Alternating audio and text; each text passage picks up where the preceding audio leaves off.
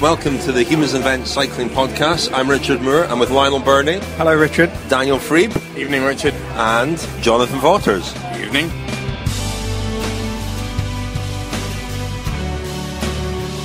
Jonathan was so angry at last week's podcast, having listened to it at home in Denver, that he caught a flight as soon as he could over to the UK to reproach us to our faces, and we're here with him tonight. But where are we, Lionel? We're in Vinoteca in Turnham Green in sort of West London, not far from where you live, Richard. Very nice neck of the woods. Funny that, isn't it? Yeah. It's a very lively wine bar. Jonathan Vaughters is a wine obsessive, I would say. But I don't think he flew over specifically to participate in the podcast. I think he was here on official business. Anyway. I don't think so, Lionel. No? I have information that says otherwise. Excellent. The Humans Invent Cycling Podcast. Interviews and analysis. We've got the big talking points covered. Jonathan, we were quite critical of Ryder Hesjedal, Garmin-Sharp, and yourself, I suppose, on our podcast. We were certainly asking some questions of, how the disclosure was made that he had doped a few years ago. I mean, do you regret the way that was handled? Do you regret the way that it came out? I mean, I don't. Of course, it would have been much simpler if he had publicly confessed along with the rest of our riders that we had in that situation last fall. And we would have preferred that. However, the fact of the matter was, at that point in time, he had not even been asked or questioned or considered by USADA to be a person of interest, which surprised me at that time. But eventually, they did get around saying, and you have to remember that they can only deal with so many things at a time, and that, even if people are calling them up saying, hey, you forgot about this guy, or even if I'm calling them up saying, hey, you forgot about this guy, that they can only get to this so quickly. Eventually, they did get around to saying, okay, we do need to talk to Ryder to see if he has anything to add to this. So he did, and he went in. But by that point in time, we're sort of in this awkward, okay, now what? Because, we got a letter back from USADA saying, thank you very much, cooperation, so on and so forth, and that's it. Is there a suspension? No suspension. All right. So what do we do? We're sort of in this strange space of okay, what now? So we asked them, is this a public matter? Is this not a public matter? No, as with all witnesses in ongoing cases. Now, the ongoing case in Ryder's case has nothing to do with Garmin. It's got nothing to do with the team. It's got nothing to do with Ryder. It's got nothing to do with his past. It's an ongoing investigation into Rasmussen, Rabobank, CSC, the tangents thereof, the people who were involved in those teams, so on and so forth. That's the broader investigation is into. Is that an investigation that's being conducted by USADA at the moment? Correct. I mean, they're basically saying we're conducting a broad-scale investigation into the sport of cycling. And so he was asked to not comment, and we were asked to not comment, so okay, not comment. And then at that point in time, you're basically put in sort of a stasis where, we were fully aware that, eventually this is going to come out, one way or the other, so, it's going to come out, but what do we do in the interim? Well, there's really not much to do except wait. So actually, when the Rasmussen excerpt came out, we were caught by surprise a little bit. We instantly wanted to know, okay, USADA, CCES, are we allowed to comment on this? And that's actually the reason that our statement took so long coming out is because we're calling them saying, hey, what do we do? And they were unaware that it had even broken initially, and so then they had to go in and then talk to their counsel and this and that and the other. So eventually we got the green light, and I actually put that out on Twitter, waiting for a couple of approvals. Eventually got the green light to make a statement. Well, to be honest, the statement was a little bit rushed. For me, it wasn't an ideal statement. It was 5 o'clock in the morning in Maui, because that's where he lives, so even getting in touch with him is very difficult. So, did it come out perfectly baked? No. Jonathan, as I understand it, you'd known for a number of years about this element of Ryder's past. One question that a lot of people have asked is why you didn't encourage Ryder to talk about it openly before, and generally as a policy in your team, you are very transparent, but why you don't take that transparency further and disclose all the information you have about your staff's past? Because we've been told that it's essentially counterproductive to the investigations that USADA and WADA are conducting. But even before investigations, even in 2007 and 2008? Even before, at that point in time, 2007, even at that point in time, they make it and have made it consistently very clear with me that they would prefer that you speak with them. And so I've always made it and very consistently clear with them that you let me know what you need. We're here. You know, sometimes they want to know something. And this applies to everyone, just to be clear. This isn't just the riders. This is, you know, mechanics, one, yours, whatever. That we're going to be open about this process. And so whenever they call me up and say, hey, we'd like to pick this person, okay, fair enough. Then there you go. And whether or not that becomes a matter of public record or not, and I understand that people are upset that it isn't always a matter of public record, but you have to remember the core motivation, the core objective for creating that policy is not to, you know, satiate the desires of fans, the media, so on and so forth. The reason for that transparency with officials, the end objective is fair sport. So if I'm looking at, well, how do I create a pathway to fair sport? It's my belief that, you know, you have to have that information compiled by somebody who can do something with it and who can move a process forward. And, you know, to me, the objective sources of that for the past, you know, decade have been WADA and USADA. And so, okay, get it in their hands and then allow them, give them as much ammunition as you possibly can to allow the process to work and to get to fair sport. I mean, it's the whole policy of the whole team is that if you just fire or push somebody out or reject them or leave them to the side of the road because something like this comes out, or that they are truthful and you say, oh, I don't want to deal with this, or that you put in place a zero tolerance policy that makes people fear the truth, then you've set back the process to get to fair competition a considerable amount. Now, is it a little bit uncomfortable or a lot uncomfortable that you've got guys that people say, well, why wouldn't you forward about this earlier, or, you know, we don't really like the fact that you've got this ex-doper on your team and so on and so forth. Yes, that's extremely uncomfortable. I don't like it. I'm sure our sponsors, such as Sharp, don't really particularly like it. But that's a decision that I've made due to the end objective. It would have been much easier for me to, years ago, because you got to remember when this whole sort of blow-up had happened, it was in 2010.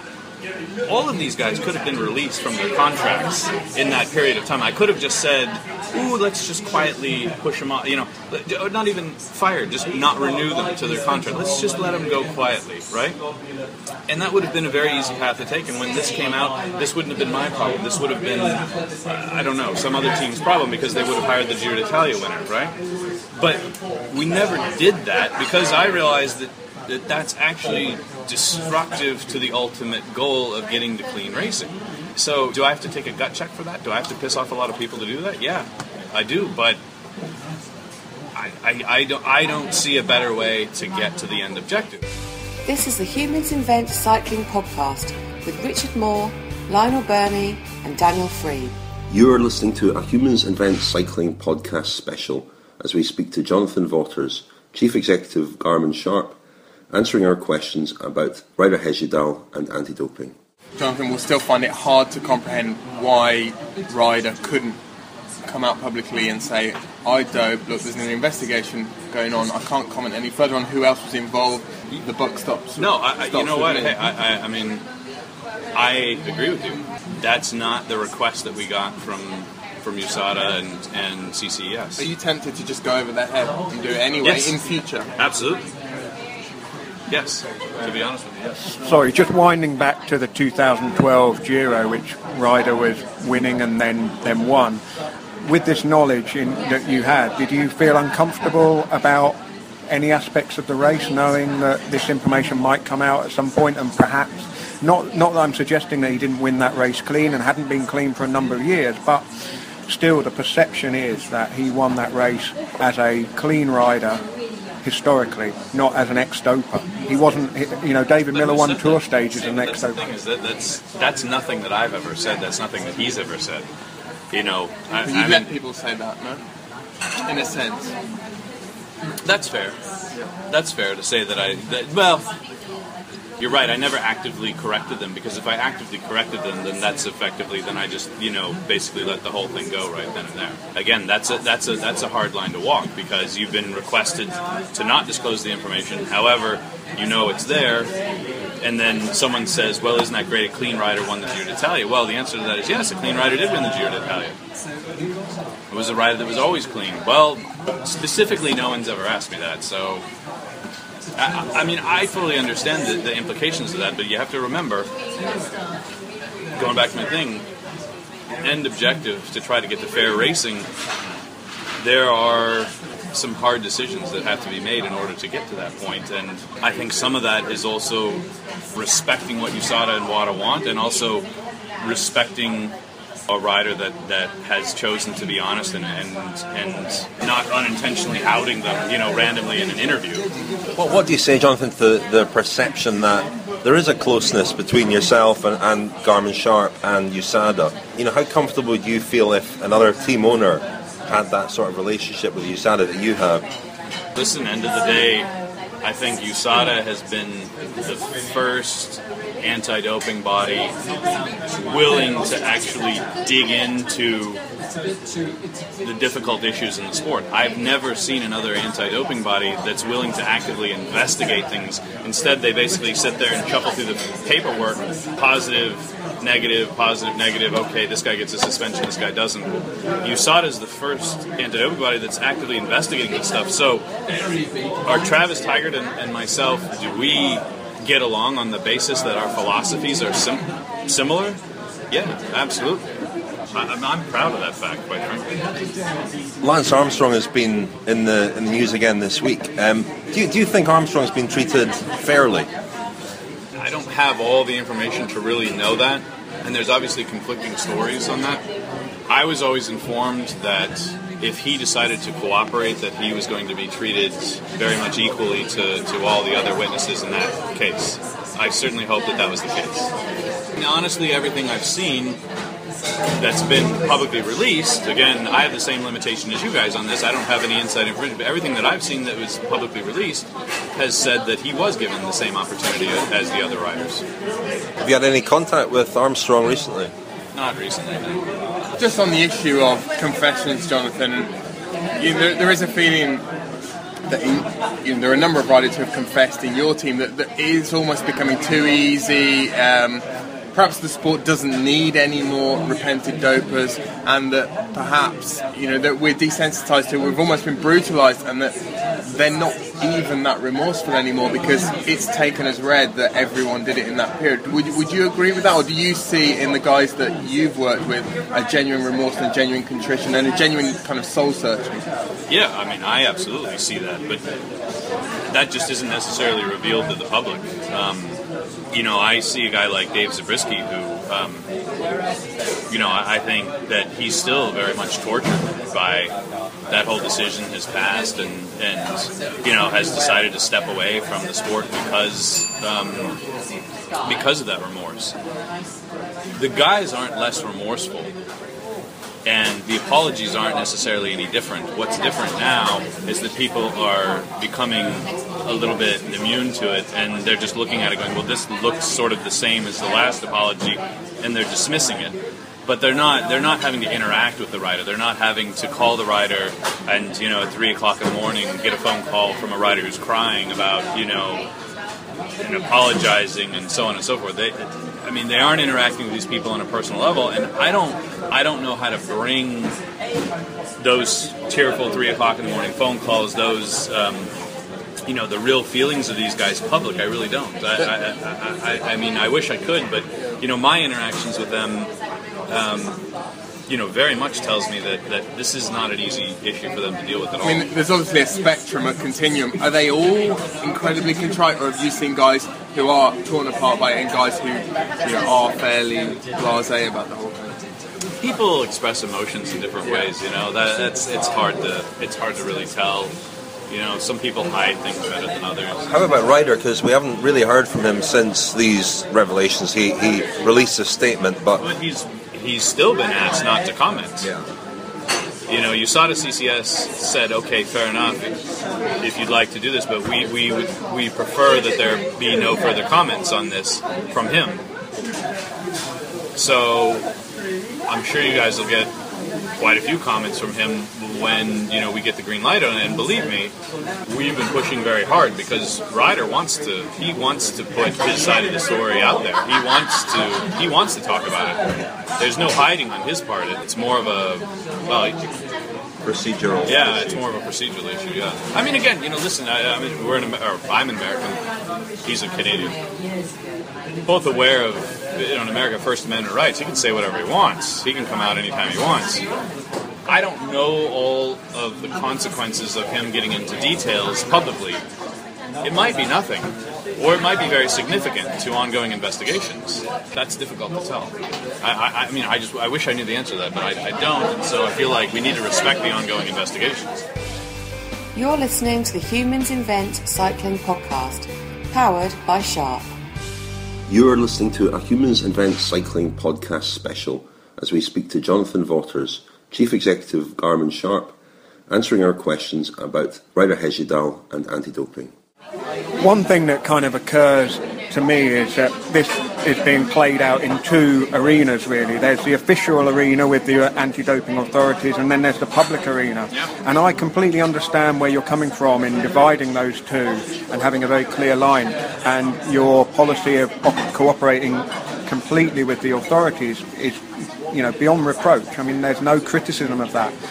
But talking a little bit about the way cycling is progressing and the need to kind of establish a more secure business model. The eyeballs of the people who are watching the races need to be kind of almost as important as the authorities who are keeping in check. And I think that the biggest conflict over the last week or so has been that has been lost a little bit in the debate, and that you made a comment on Twitter about how you cooperate with the authorities, not with the media or not with the fans, and I understand that, but it does come across a little bit as if the fans' point of view is being just pushed to the side, and if they switch off, and if they felt that they watched the 2012 Giro thinking it was one thing, and actually, in reality, it was the same thing that was projected, but there was a very important detail that was missed out of their understanding of that race.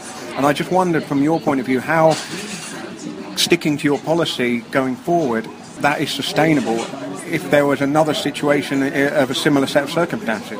I don't think it is sustainable. We've lived through a really rough era, rough time.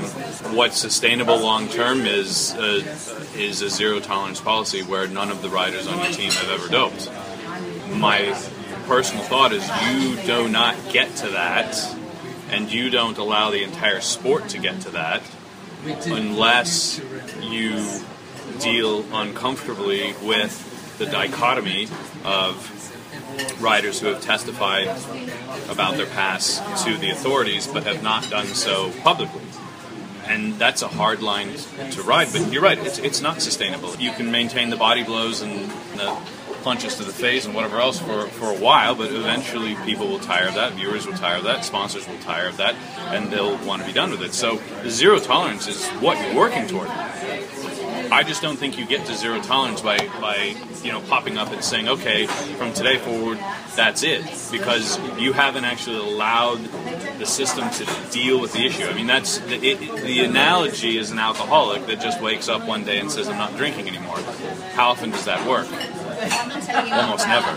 The smoker that wakes up one day and just says, I'm not going to smoke anymore, how often does that work? There actually has to be, now of course I'm not talking about individuals here, I'm talking about a systemic smoker, a systemic alcoholic. There actually has to be a rehabilitation process. That rehabilitation process requires quite a bit of pain. So, it's not sustainable. What is sustainable is zero tolerance, but we're not there yet. And I'm sorry for people who are focused on that, we are not there yet. I firmly believe 3-4 years' time, we will be to the point where we can do that if we continue to be open and honest, and other people follow that model. That if that works, then eventually the message goes, hey, no matter who you are, you're going to get caught, or somebody is going to say, hey, I saw that guy do this. That openness and honesty and transparency is going to feed through the entire sport, and the realization will be, okay, even if the testing isn't perfect, one way or the other this comes out, so let's just cut it out permanently. But that message has to be reinforced and reinforced and reinforced and reinforced, and that's what's happening right now. Someone this week commented on the the irony in a way of a lot of criticism this year and last year being directed at Team Sky and Garmin-Sharp, two teams who have kind of been at the forefront of anti-doping. How confident do you feel that the rest of the sport, the other teams that we don't actually talk about a lot in this context, how confident do you feel that they are also, that we can also believe in them? Listen, that's tough. I mean, and this week has really brought that to light to me, because I am disappointed in a lot of teams that the ongoing attitude is head down, mouth shut. But let's take it from their perspective for a minute. If you back up and they open the newspaper and it's Team Garmin-Sharp getting kicked in the head again, why on earth you want to go down that road? That sounds stupid. Let's just be quiet. Let's be quiet about our guys that are involved in Mantova or whatever it is, because it'll just go away, and if something pops up, we'll just quietly show them the door, and that'll be that. You can't be surprised though, Jonathan. I No, mean, they I'm haven't not. moved an inch for years. No, exactly. And so, listen, I mean, we're going about it the way we're doing it, and if we kill ourselves trying to do it single-handedly, well, that's unfortunate, but I'm halfway through the tunnel. Like, backing up isn't going to make sense at this point in time. The only way is to sort of walk out the other end. And so, will that be more painful than it would have been had we just done... I mean, just imagine mid-May 2010 if instead of coming into the bus and saying, Zabriskie, Tom, Christian at Tour California, listen, you guys, like, this is what I want you to do. This is what our policy is going to do. I'm gonna support you all the way. Imagine I came into the bus and said, all right, anyone involved in, like, you're out. With those guys, what are they gonna do? I mean, I don't know. Like, my hope is that they go out and that they still do the same action. But I mean, imagine, like, the message there is okay. So I mean, how easy? I guess the greater point of it is how easy would it have been to just say Floyd Landis is an alcoholic, a crazy man, blah blah blah. He has no credibility, so on and so forth. It's a very easy route. Probably would have gone away very quickly. Have you felt the last couple of weeks like backing up the tunnel? Because it has, as you say, been quite a rough couple of weeks for you. Of course, I feel like, well, why did we do this? Why did we put ourselves through this pain? This is ridiculous. Like, we're taking the heat for hundreds and hundreds of people that are still involved in cycling, and we're basically being, focused on. But when I stop and I stop getting my feelings hurt and my ego getting bruised and so on and so forth, and I think about, okay, what was the original objective? What, years ago when Doug Ellis and I decided this is the way we're going to create this team, what were our philosophies? What were the core tenets? And what we're doing fits into that. So, like, unless you're going to just diverge from those core philosophies, core objectives, core tenets, to say, well, we're just going to go away from all of that to protect our image, you basically got to take the hard questions, take the ego blows, take the heat, and continue on the path that you originally set out on. Who are the key people in there in the tunnel with you? Because you're not walking through it alone, I assume. But I mean, you've got presumably backing from Doug and from sponsors and... Well, I will obviously give a huge amount of props to both Garmin and Sharp and Cervelo, in that all of these sponsors they've agreed with this process, they understand the process, they understand it's not going to be easy, and have supported us and have not backed away at any given moment. And that's something that allows us to continue along the path. If, again, same thing with riders, same thing with team management. If the sponsors had said, whoa, we don't want to be any part of this mess, let's get out of here, that takes away from that end objective of fair racing. It basically sends out the message, don't have your riders go forward, don't have your riders testify, don't have them be on it. Let's even back up to Ryder. Like, Rasmussen said that he taught Ryder how to inject himself on an orange or something, right? How easy would it have been for Ryder to say, well, yeah, I mean, he showed me how to inject an orange, but I never did it to myself. In fact, I thought Rasmussen was crazy, and you know what, I'm going to go ahead and sue him. Again, that's an easy road. And your sponsor would probably think, oh, okay, well, great, he's suing them. But it's dishonest to your sponsor, it's dishonest to your fans, it's dishonest to the sport, it's dishonest to the young athletes that are on the team.